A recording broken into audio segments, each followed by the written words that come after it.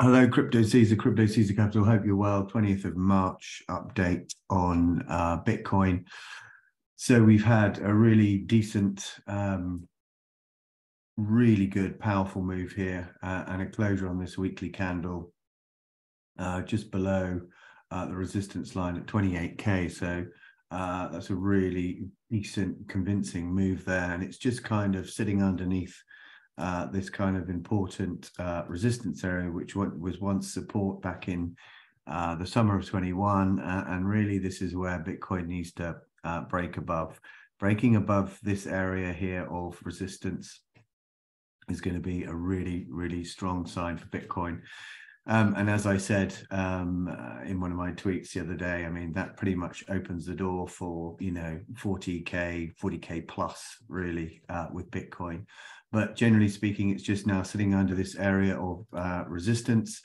So the question is it going to just consolidate underneath resistance and then go for a break above it, or is it going to pull back a little bit? If it pulls back, that wouldn't be such a bad thing. I mean, I've got my eye on the 200-week moving average, which is down around about kind of 25.7.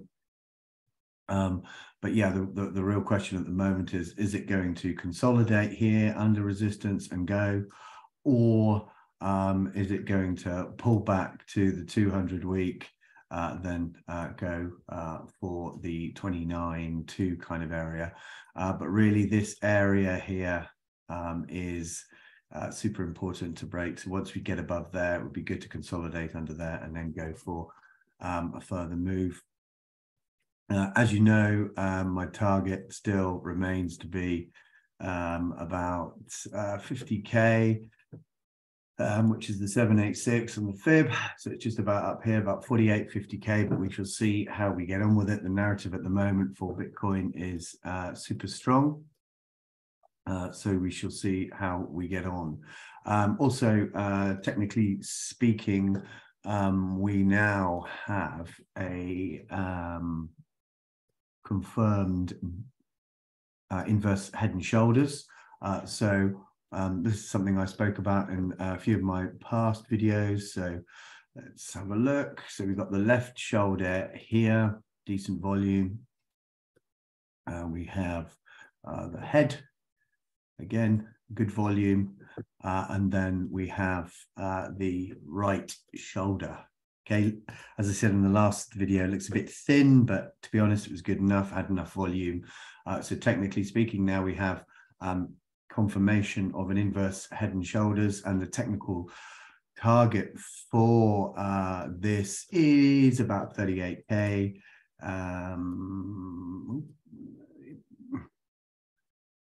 Yeah, about 38K. So kind of makes sense. Okay, so that's a decent move to the upside. Let's see what happens. I think, Bitcoin's a bit over bought at the moment, so we could be looking at some form of pullback.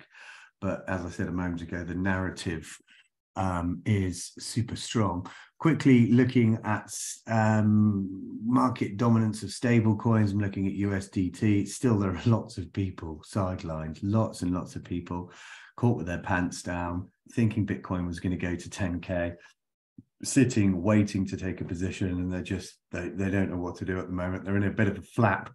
But I can see this is technically breaking down now, and it's going to test, I think, about 5.3%, then maybe 4.9, and then the next level under that's about 4.3. So there's going to be a breakdown. I think it looks to be breaking down. On this chart, let's have a look at Bitcoin dominance. So Bitcoin dominance, as I've been going on about now for a significant period of time, Bitcoin dominance is now starting to move. And in my view, it wants probably around about 53% region. So that's where it's going. I think once it breaks above this area here of resistance, which is around about the kind of 48% mark, then it's just going to go straight, I would imagine, to 53%. And as I keep saying, the Bitcoin narrative is strong at the moment, very, very strong. So the likelihood is that percentage of 50, sorry, what was it? yeah, 53% will likely be met pretty soon in the next few weeks or so. Anyway, conclusion is that we are sitting, as I say, underneath this really kind of important area of resistance. And the question is, do we, number one, consolidate under resistance and then go and break through it? So like this, or two, do we come back and test the 200-day moving average and then go? At the moment, what am I, 75, 80% allocated now to Bitcoin. So for me, I'm just going to wait, see if we come down, we test this area, the 200 week, which is about 25.7 at the moment, 25.7, 26. I mean, if it comes down there, I think that might be an opportunity to take a position. But, you know, Bitcoin narrative is strong at the moment, might not do that, might just decide to consolidate underneath resistance and then go.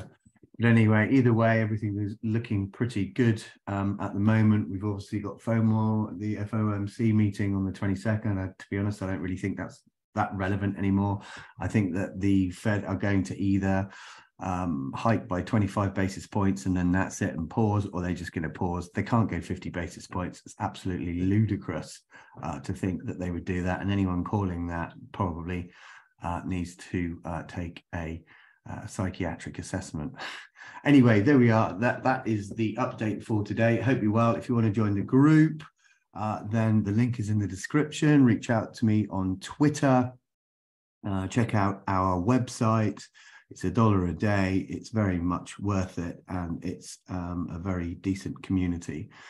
Equally, I've got some good bonuses and giveaways for Bitget, my sponsor. So have a look at that link in the description. All right, take care. Have a good week, and I shall speak to you soon. Take care. Bye-bye.